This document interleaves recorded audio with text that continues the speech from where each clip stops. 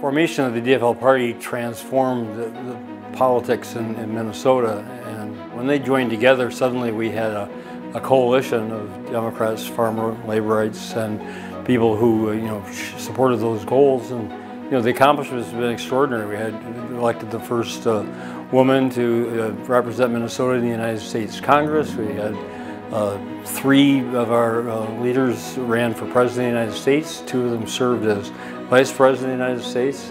We've made tremendous impacts in so many different areas that we're seen as one of the model states for the nation.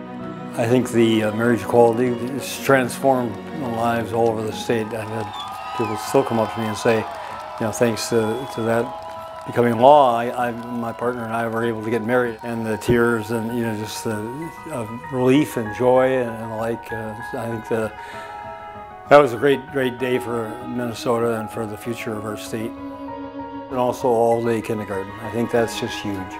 I think that'll be remembered for a long time as something that's going to help educational quality, give kids from all different backgrounds a fair and equal opportunity. Elections really do have consequences for better and for worse, and it's our responsibility to make it for better.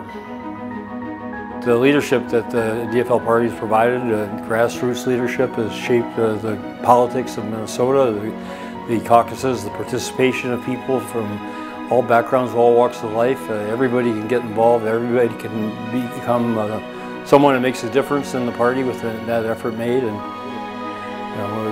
we have a proud tradition to carry forward.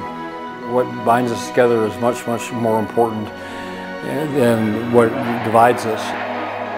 We have big challenges ahead of us, and I thank in advance everybody who's involved, ready to roll up their sleeves and make this a successful year. We are the future. We make the future.